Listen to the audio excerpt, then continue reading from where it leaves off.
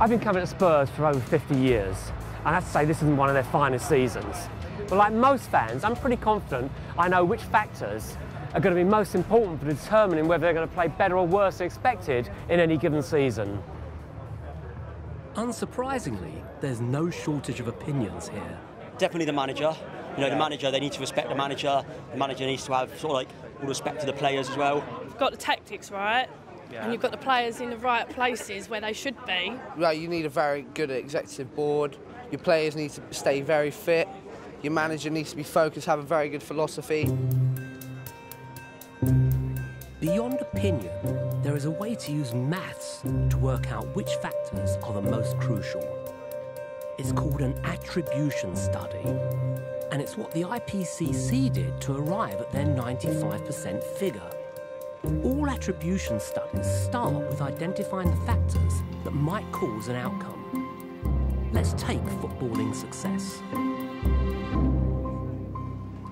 Here I've got lots of statistics on all the Premiership teams going back many seasons. It's interesting when you look at the league tables to see how the performance of a team will vary from season to season. I want to understand which of many possible factors are the most important cause of this. Is it the length of time the manager's been with the club? Is it the injury rate? Is it how much they spend on players? I'm going to put all those factors together with many others and plot my own attribution study. It's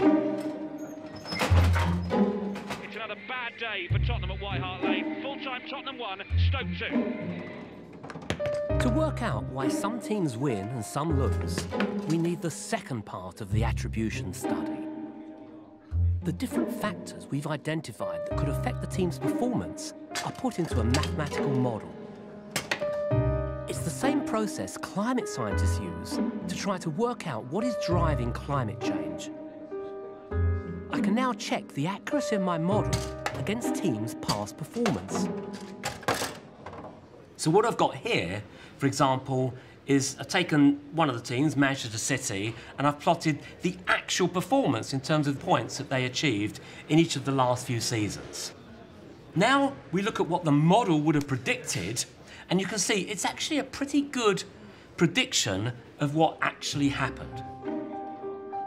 And this is true for all the teams in the Premier League.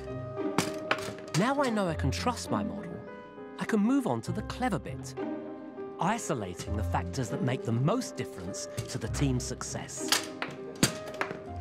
I found that there was one factor which had far greater impact on performance than any other, the wage bill. If I take out the wage bill factor, it's no longer a good estimate at all. It's quite a long way off. And in fact, we can repeat that for all of the other teams. Using the same methods as the IPCC, I can even put an actual figure on how big an effect the wage bill has. I could say there's a 95% chance that if you increase the wage bill by 10%, there'll be at least one extra point per Premiership season.